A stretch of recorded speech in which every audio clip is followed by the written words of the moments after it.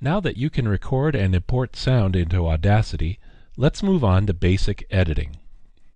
All of the techniques in this tutorial use the selection tool, and all but the last item involve the edit toolbar. To copy content, click and drag a section, and now click the copy button, or use the edit menu or the keyboard shortcut. The material you copied is now in the computer's clipboard memory. To cut, click and drag a section, and now click the Cut button, or use the shortcut key. What you selected is gone, and the remaining audio has shifted left. The content you cut has moved to the clipboard. Instead of cutting, you could select material and then press the Delete key. In that case, the content does not go to the clipboard. Pasting means inserting a copy of what's on the clipboard.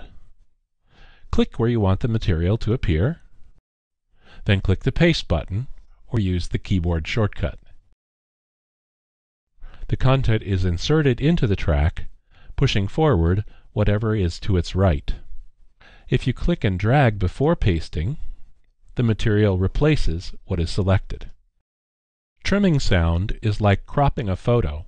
You decide what you want to keep and trim off the rest. Click and drag over the audio that you want to keep. Click the Trim button, and everything else goes away. Sometimes you want to remove part of a recording and leave an empty space. Click and drag over the desired content, and then click the Silence button. After editing a segment of a sound recording, you often end up with a sharp beginning or end, and you want to soften it.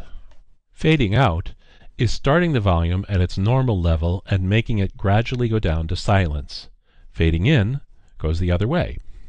Click and drag where you want to fade. On the Effect menu, choose Fade In.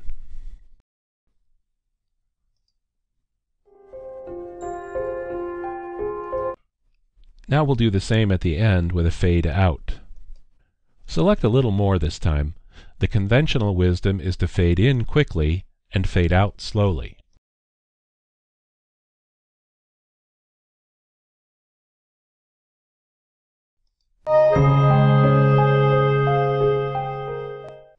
One final note is that it's a good idea to have a tiny bit of silence at the beginning of a clip. That's it for basic editing and fading.